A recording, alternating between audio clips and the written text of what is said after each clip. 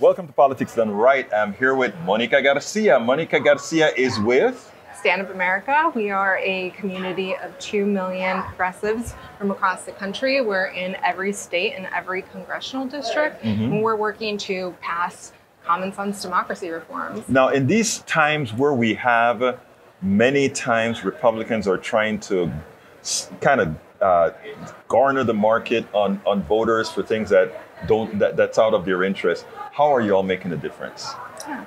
So we are supporting democracy efforts in different states. There are states that are pushing to expand voting, to bring more people into the fold, and restore voting rights, for example, for people who were formerly incarcerated. That happened in Minnesota.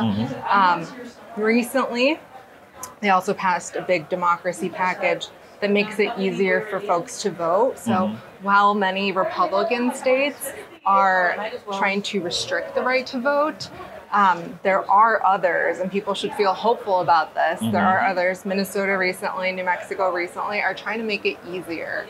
And that's something that we should be excited about. Now, I get that, let's say the states that we consider blue states are able to do that. Are you able to get some sort of a work done in the red states where that practice of denying people the ability to vote easily is done? Are you able to find approaches to get around it in those states? Are you helping people, let's say, register to vote or getting around the hoops that stop them from voting? Yeah, so what we have been doing in different states is defense work, so lobbying folks or lobbying lawmakers in those states that are trying to restrict the right to vote, and getting our members involved in calling their members or their local representatives to stop those. And I mean, there have been efforts that have been stopped in Alabama. Our community of there was calling folks, but there's also like a big movement within those states that are like used to fighting those fights, and they were successful this year. In other states like Florida passed very restrictive law that makes it harder for third-party organizations, to register people to vote. And as we know, those organizations often are the ones that are registering lots of voters of color. But in that respect, there are other folks working through the legal system to challenge those. And I think it was just this week, a judge paused parts of that Florida law. They sure did. Yeah, they sure did. Now, how are you guys funded? Because, I guess the big thing right now is how these different organizations that are trying to do good, especially the ones that are considered doing the progressive things, are funded, or is it through websites? How are you funded? So part of it is through donations. If you sign up to receive our emails at standupamerica.com, but we're very fortunate in that our founder has, put in his own, he put his money where his mouth is, because he truly cares about these issues. And so with that, and supplemented obviously with, generous donations from either the public or donors, we've been able to support in-state partners. No, that is great, because one of the biggest problems we have in the movement to get people more engaged is in fact funding. That you have I don't want to say a Santa Claus, but a good donor. It's a good citizen. A good citizen. Yeah. I think it is so important. Now, this election coming along, 2024.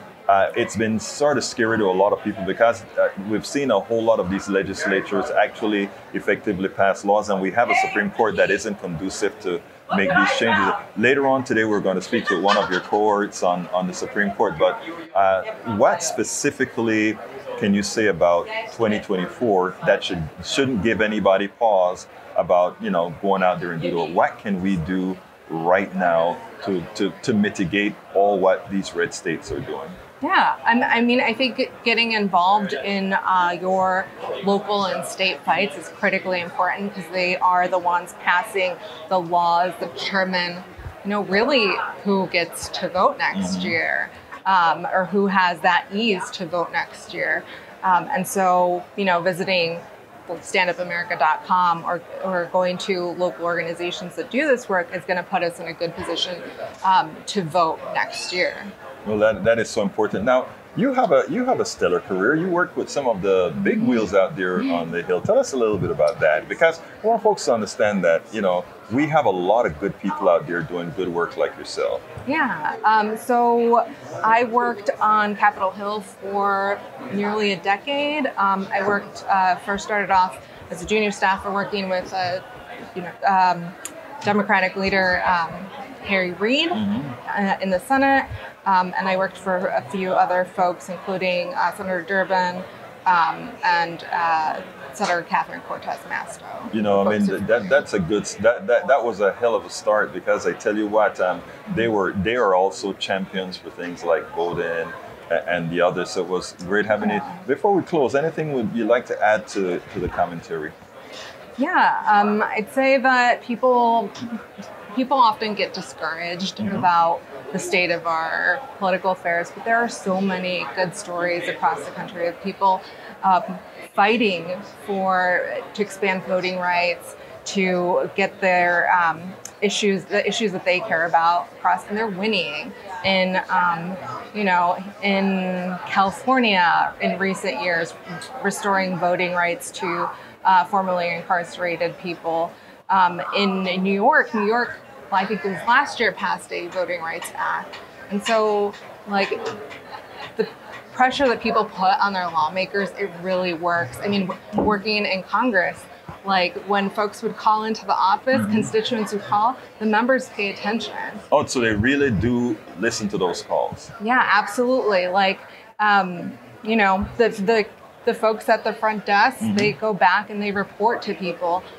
We've gotten so many calls on this issue, something that we should be paying attention to, and they really want to hear from their constituents, especially if you are a constituent, if you live in their district, if you live in their state. In the case of senators, they're listening. Excellent. That's nice to know. Well, look, Ms. Garcia, thank you so kindly for being here on Politics Done Right, and thank you for the work that you're doing. It's very important work.